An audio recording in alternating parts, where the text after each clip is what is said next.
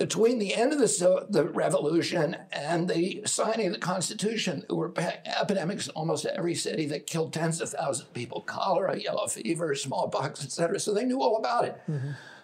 They did not put an epidemic exception in the United States Constitution. And so these people knew, okay, you don't abolish property rights. You don't close 3.3 million businesses without due process, without just compensation. You don't completely shut down the Fourth Amendment right to be free of warrantless searches and seizures. And now you've got to show your medical records mm-hmm. to get into a public building. Mm-hmm. This is all against our Constitution. So we all know you don't violate the Bill of Rights. They violated every single one of the first 10 Bill of Rights, except for the Second Amendment.